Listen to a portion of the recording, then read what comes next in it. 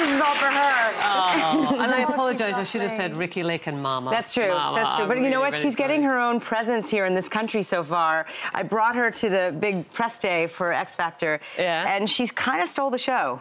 Yeah. To say I was upstaged is not really an understatement. Oh, so, she has Can I just say, how fabulous! I've just noticed the colour in your hair. Oh, you like it? You're actually channeling Tracy I'm regressing. there, right? I'm now. I turned 51 a couple of weeks ago. I went to Burning Man for the 3rd time this year, and I went and colored my hair for it, and so I wanted to keep it. It's What's just Burning Man? Oh, what is Burning Man? It's a big festival. Can you just shed some light? It's a big festival in the desert, isn't it? It's basically the best place in the world. Yeah, Ricki, she's a bit older. Come with me. I'll show you how it's done. Let's get some purple in your hair. So we saw you meeting our Love Islanders there. Did you know who these guys were? I'd never heard of Love Island before. Really? I truly, it was the funniest thing because, you know, they you know, it's this, you meet each other in this big moment, and they didn't know who I was either. And so it was hilarious. They're too young to know my show. You know, my show back in the day. How many of you grew up watching me? Yes. Yeah. So it was just very comical to me that I had never heard of the show. I've now been up to speed. I did some binge watching of Love Island. What did you think? It's crazy. It's like in the US we have The Bachelor. It's like The Bachelor times 100. Yeah. It's good TV, just as X Factor is. Just you know, you guys. For this X Factor. So good. You guys, like I seized this opportunity. I've gone through a lot. As you remember, 2 years ago I was here with you. I had just lost my husband a few months before. And, I had been through it. I went through some of the darkest days. And so for me, at this time in my life, it's about seizing opportunity. And so when this came up, the idea of coming back to this audience that grew up watching me and always, really were very kind to me, I didn't expect much. I'd never really watched X Factor. I'm a Simon Cowell fan, but I hadn't watched the show, so I didn't know what to expect. They're all good. They all bring something to it. They're not all the best singers. I'm certainly not the best singer, but there's story, there's heart, you cry, you laugh. It's a really, really well done show. So how long have you got to live in London for that? I'm going to be here for 2 months. 2 months? Yeah, the first part of the show, so the first 2 episodes were done in LA. We actually went to Simon Cowell's house in Malibu and sang. Is that his real house? His real house. Well, it's not a house, it's a compound, you guys. It's like... It's massive. It's on the ocean. It's pretty spectacular. And then he had like 50 of his music superstar friends watching us. It was, not a lot of pressure. Wow. I mean, yeah, and it's, people think that I was in Hairspray. I know you were in Hairspray. You were in London. You must be so she was used so to that. excited last night. I'm excited. Motormouth Maybell right here. It's all about. But I didn't sing in Hairspray, so most people think that I sang. The original movie in 1988 was all dancing. Last year I was on The Masked Singer. I don't know if you guys have heard of it. No, I don't think we have. It's coming. Get ready for it. It's like the biggest hit show in the States in 7 years. Like, it's massive. Wow. And basically, they pick celebrities that are in costume. It was like kind of a fluffy, innocuous kind of opportunity, but for me, I got to pay homage to my husband who passed, and it was cathartic for me. Is that why you chose the Raven? Did you choose the Raven? Yeah, that's exactly why. I got to choose which costume I wanted, and that resonated for me because it's about death, but it's about rebirth. It's, it just really did speak to me. And it was great, and it's just that show took on, and I think that's how the X Factor team found me to do this.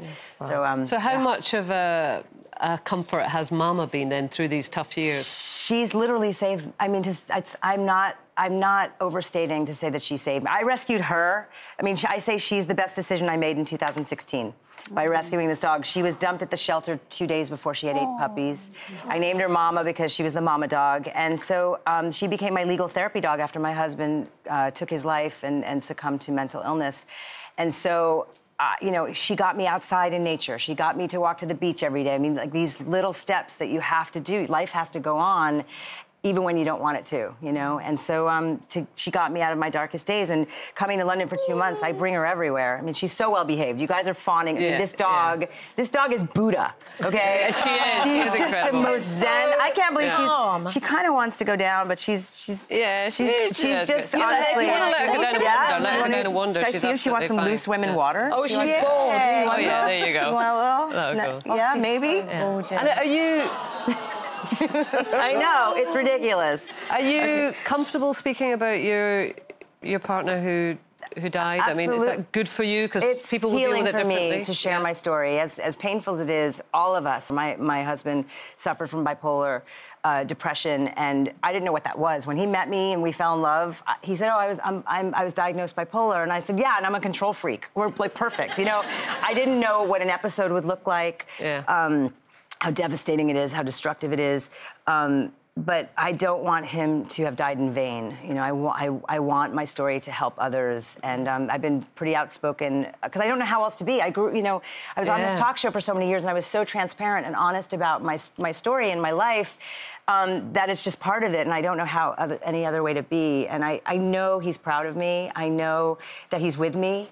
I know that he helped me to meet this new love in my life. You've got a new not so new. Our 1-year anniversary is next week. Oh. But I have a beautiful. Thank you. Your ex-husband sent him to you, or facilitated you finding him. I absolutely believe, because they're very similar, and if you see, I definitely have a type. If you see the two of them side by side, they look similar. Oh, I should have taken her collar off. Sorry, you guys. But I do believe he wants me to find love again. He doesn't want me alone, and I want to believe that he had a hand in introducing me to my love. Yeah, that's helpful in itself, though, isn't it? Because it helps you in every way. It helps you get over him, and it helps you move on. I don't think I'll ever get over him. Honestly, losing someone like that. And, you know, we had plans. We had bought a home together in Malibu. We were planning to get a place in Ibiza. So, like, we had a future. You know, it was when he died, my future, or the future I thought I had, died that day.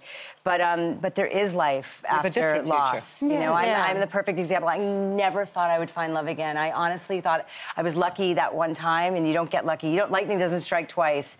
And I found a beautiful new soulmate who really is right for me, and he doesn't suffer the way, you know, for those of you that know what it's like to suffer alongside someone who has struggles with mental health issues, depression, to wake up every day and to look over at my partner and he's like, you know, like sunshine. I never knew what that was like, and it's really a blessing. Well, listen, thank you so much. Yeah, thank you. We're going to have to let you go because I think Vicky Patson's trying to kidnap your dog. Oh, I know. So no, she's definitely, she's only happy when she's with me. Yeah. But you guys have to watch X Factor. I swear to you, you're going to love it. Oh, we will, absolutely. Now, listen, if you've been affected by anything we've spoken to Ricki about this afternoon, there are helplines on our website. But for now, Ricki Lake, everyone. Thank you.